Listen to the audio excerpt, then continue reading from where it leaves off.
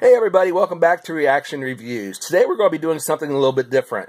I'm going to be doing my very first ever full-length, in-depth movie review. And the movie I'm going to be reviewing today is Terminator Dark Fate, the 2019 brand new sixth installation in the Terminator franchise.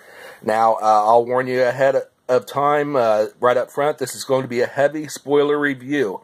So if you haven't seen the film yet, you may want to avoid this. But before I get into the spoilers, I'll just go ahead and give you the bare bones.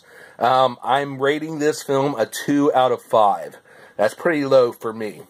I'm a big fan of the Terminator franchise. I loved the first two especially, and then the ones after that, I thought they were good. But this one, just to suffice to say, I felt like this was the worst Terminator film so far. And that's saying a lot. So now let's get into the in-depth spoiler review. Okay, so the film started out great, I thought, using a clip from Terminator 2 to establish that this was a direct sequel to the classic film. The subsequent installations in the franchise having been canceled out due to an alternative timeline being established. Now, I don't see this as a retcon, but a logical extension of the time travel rules established in the very first film. The other films still happened, but they're now part of a defunct timeline. Fans of Salvation, Rise of the Machines, and Genesis can still consider those films canon, while those who dislike them can ignore them due to their irrelevance to this new timeline.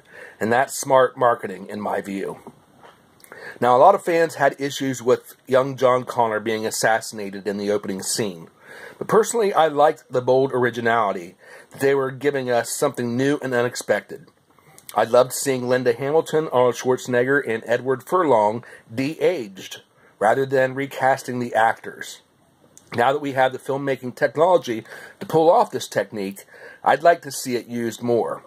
For me, it goes a long way to maintain the integrity of the continuity, and it doesn't pull me out of the film as recasting usually does.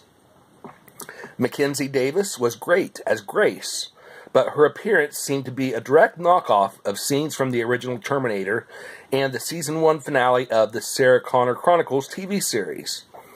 Likewise, the Rev 9 Terminator seemed to be too similar to Robert Patrick's T-1000. It made me feel like I had seen this film before, demonstrating a lack of creativity on the part of the filmmakers. Now, maybe I'm wrong here, but it seems to me that there's only so many times you can hear a variation of the "come with me if you want to live" line before it becomes cliche. And the "I'll be back" line, this time delivered by Linda Hamilton, was even worse. It was just too darn forced, unlike Carl's "I won't be back" line, which actually felt right.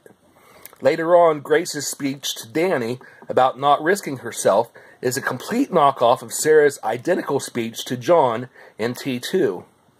And seconds later, the Rev 9 copies the T-1000's "say, that's a nice bike" line, only this time in reference to a helicopter. I practically recited the line with him as he was saying it. And that, I think, is lazy writing. Worst of all, they had Danny deliver John Connor's line, "There is no fate but what we make for ourselves," despite her never having met him, or his father Kyle, who taught it to Sarah.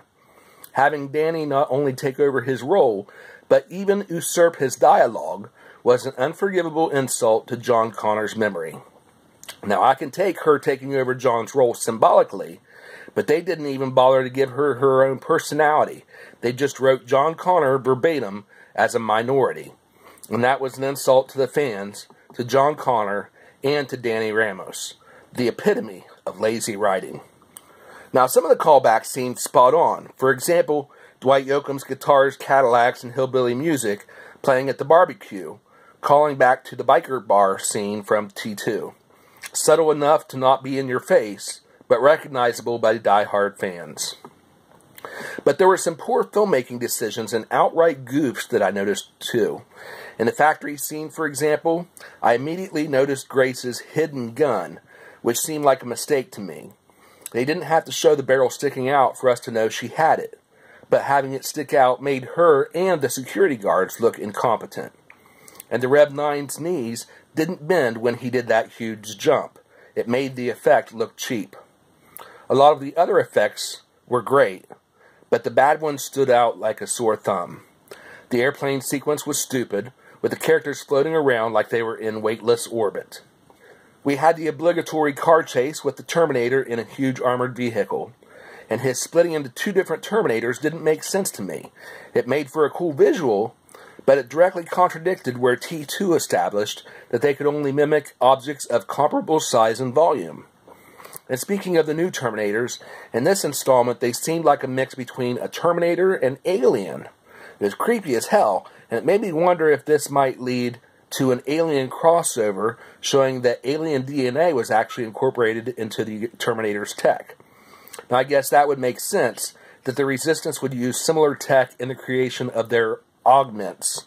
Human Terminator augments on one side, and Terminator alien augments on the other. I did like the cell phone scene. Sarah threw away Danny's cell phone because the Rev-9 could track it, but she kept her own cell phone in a potato chip bag that could block the signal. I expected Danny to come back with something along the lines of, well, why didn't you just put my cell phone in the bag too? Now you could take that as a contradiction, but I took it as Sarah just didn't care about losing Danny's phone. That was good humor, I thought. The flashback scene to the future with the Terminators seemed a little bit video gamey, even reminding me of the troop carrier scene from the end of Attack of the Clones. Now this was one of the problems I had with Terminator Salvation 2. In 2019, I expect better CGI. Terminator Dark Fate did a good job of continuing the franchise's cautionary narrative about the dangers of artificial intelligence and a shadow government taking advantage of society's dependence upon technology. The film relied too much on callbacks, though, taking the Force Awakens strategy to a whole new absurd level. Callbacks are great for nostalgia, but Dark Fate simply didn't do them well, in my opinion.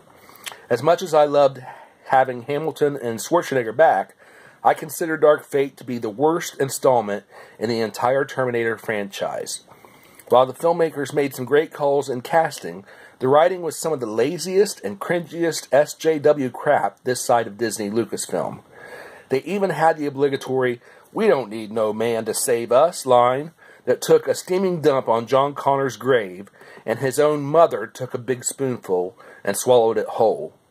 Then Grace sacrificed herself in a finale that ripped off Schwarzenegger's sacrifice from T2, Flaming Metal Factory and all. But fortunately, they let Carl share that honor at the last minute, with two memorable and heart-wrenching last words, "For John." Now that was a nice touch, but not enough to save the film in my opinion. I walked out of the theater after about 15 minutes on my first viewing, and gave it a second chance on the recommendation of my good friend Rhodes Rants, who said I didn't wait long enough. By the way, head on over to Rhodes Rants channel and check out his stuff if you haven't already. He's got some great content covering everything from Star Wars, Marvel, DC, the latest horror films, and much more.